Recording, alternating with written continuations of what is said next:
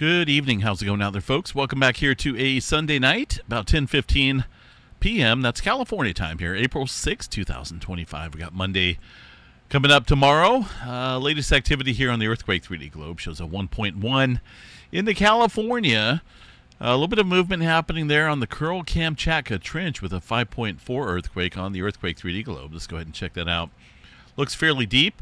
Well, not too bad. 31 miles deep here into the Kuril-Kamchatka Trench is a major subduction zone there that's, I think, pretty much overdue there for some large earthquake activity. Also some movement here across the Japan area, somewhat deep as well, about 31 miles deep into that Japan Trench area. As far as any newer, larger activity goes across the region, New Zealand starting to show some strain down here across the area, just north of Christchurch.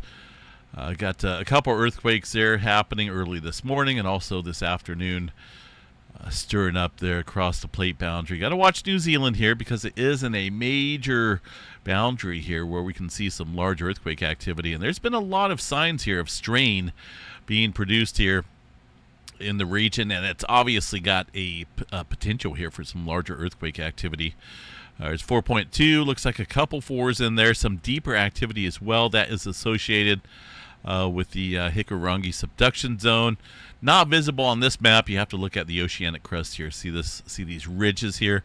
That's a major subduction zone capable of producing a mega quake there for the New Zealand region. And, obviously no one knows when it's going to happen, but it's been quite a while there since we've had any big earthquake activity. Still seeing some aftershock sequences there across the Papua New Guinea area. That's, obviously common. Got about 46 earthquakes here. That's just the ones that are being reported. Got to remember, for every 4-pointer, well, say, for example, every 6-pointer, there's going to be a certain number of 5-pointers. For every 5-pointer, there's going to be a certain number of 4-pointers, and so on. Obviously, the multitude of quakes increase as you go down. This is just what the USGS is showing here for about 46 earthquakes in the 4 range. The last one, a 4.6. So multitude of quakes are going down, the magnitudes as well. I don't think we're going to see anything larger on here. It's been a couple days since that 6.9 struck out here, but we'll continue to watch this area in between here. In between the Fiji area, Tonga region. Couple earthquakes today in the last 24 hours here. I should say 4.9. That's from last night. Any more recent 4.6 in the Solomon Islands, but it's been relatively quiet here across this seismic gap zone. So we'll still continue to keep an eye on that area for maybe some movement. Alaska, nothing major going on, just a couple smaller quakes. Washington area, looks like one or two little aftershocks there following that 3.7 this morning outside of Greenwater, Washington. That is in the Cascades area, Cascade Mountains. Not around any volcanoes. For the most part, though, things look pretty quiet up there. Aside from those, just a couple quakes. Oregon, pretty quiet as well. Northern California, nothing showing up here. Kind of find that hard to believe. But let me check out the tremor map here this evening. Cascadia tremor being reported here from the PNSN network. That's the Pacific Northwest Seismic Network. And we got about 201 epicenters of tremor. Just north there of Victoria, just a small amount, most of it here across the southern end, across the extreme southwestern corner of Oregon. Now, this is not volcanic tremor, but slow slip events that occur down into the subduction zone of the Cascadia. Nothing to report, though, as far as earthquake activity, but the tremor, obviously, adding further strain into the locked area of the Cascadia. One earthquake here on the northern end of the San Andreas Fault today. Nothing big. And, of course, we got this is the Clear Lake Volcanic Field. Geothermal plants there in full swing producing earthquakes, but also producing that energy, green energy, so to speak. One earthquake on the Hayward Fault. A little one-pointer. Nothing too big there. San Andreas Fault, as far as the Parkfield segment, had a number of earthquakes there this morning. Just outside of Parkfield, nothing new to report there this afternoon. Just kind of watching that region here. It's coming up here on a time period where we should be seeing a 6-pointer happen on that soon. And, of course, there's always a little concern that that 6-pointer there could trigger the rest of the San Andreas Fault there in a full unzip. Bakersfield area, this is looking a little bit more active than normal here across this region around the Garlock Fault shear zone. So more than likely adding some strain up in this general fashion here as the Pacific Plate kind of brushes up there in the region of the San Andreas Fault. A couple earthquakes on the San Andreas Fault here, the southern segment. Got to watch these here. Nothing major going on, but some noticeable strain being produced out there today. 2.5 map and above, well, that pretty much removes all the earthquakes, mostly microquakes, but doesn't matter. They're still earthquakes. It's just a number that us humans put in terms of earthquakes being felt compared to not being felt.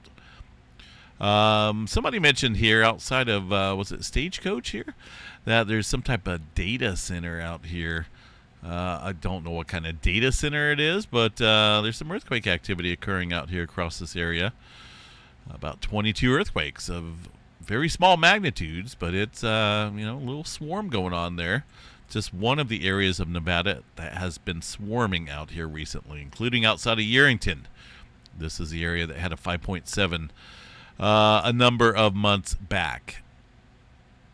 Yellowstone National Park, nothing showing up there on the map, but let's go double check the Yellowstone seismographs overview. And we're looking pretty quiet out there. Not a whole lot happening. Yeah, let's see. Ooh, I just got an earthquake notification there on my phone. See what we got. Oh, 3.1 there in Yerington. We were just talking about that, right? So that just came in. Not updated on the map yet, but I'm sure as soon as I refresh this, there it is. 3.1. So things are still increasing out here across Nevada. Whether you want to consider this aftershock sequences there from the 5.7 that struck here, I consider this a very interesting area to study. I really want to go out here and do a little on location event, but kind of busy right now. Would be cool to go out there and investigate, see what's going on. But the 5.7 struck up here in this area, and we've noticed a migrational pattern here. To the south, closer to 95, where we're seeing most of the clustering going on there right now, including that 3.1. So a span of just a couple miles, but it's interesting here, the pattern that's taken place, migrational pattern from north to south here. And I don't believe this is volcanic activity, just fault related. But it's hard to say exactly where the faults are located out here. USGS not really showing nothing on the map here, but I'm sure it's associated with this Wassuck Range there. That's there's a couple different segments that are positioned out here around Yerington, but that's pretty active right now. So I don't think it's, you can call it aftershock activity from the 5.7, but it's obviously there's increasing pressure out here that's causing the further earthquake activity. Let's see, Texas, a couple oil fields out there getting hit. Really nothing major going on. New Madrid seismic zone, it's been hammered. I think they got about 15 or maybe even 20 inches of rainfall out here in the last week across the New Madrid seismic zone. And this is one of the stations around the area. Pretty quiet. You've seen that, right? Just the one I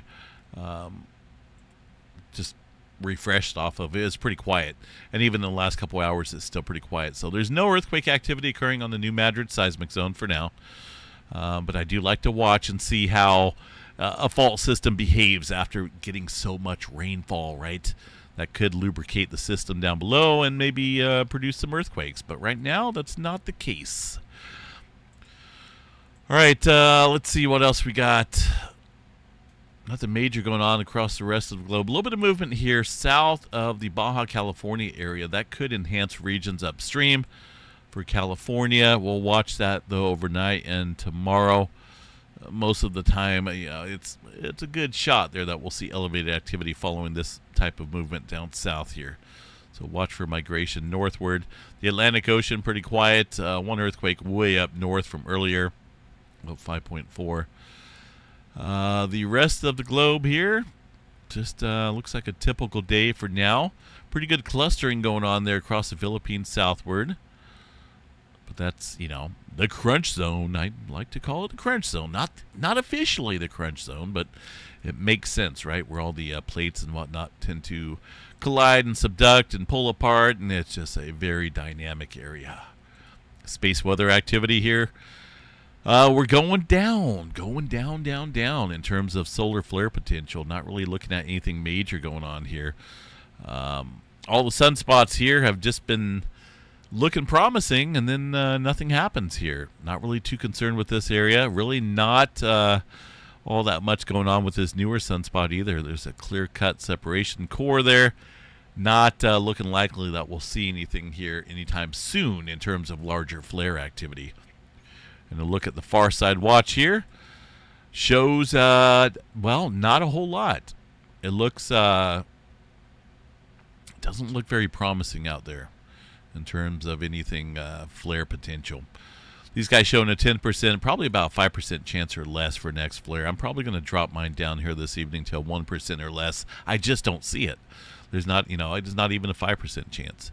M flare, maybe, just maybe we'll see an M flare out here from the newer sunspot, but I don't know.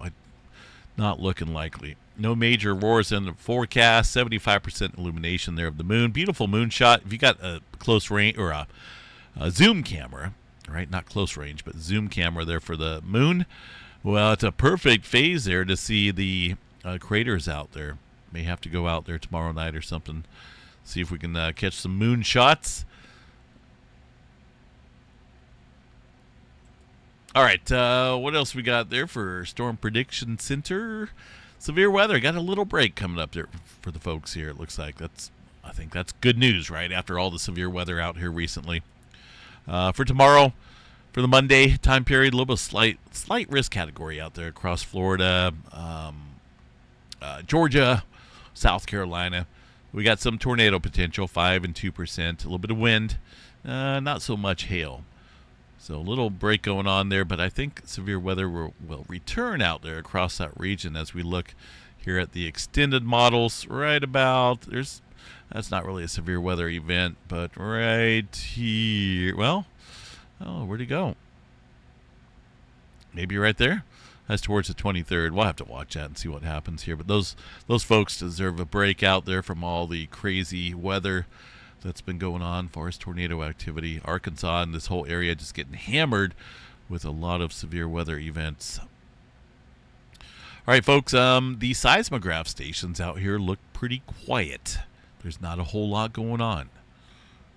So we'll just watch those this evening or overnight. Enjoy the rest of your Sunday night out here. I'm going to call it. Monday morning is ringing. I can hear my alarm clock already. So I'm going to get a little sleep. Hope everyone has a good evening. We'll see you guys back out here for the Monday morning update.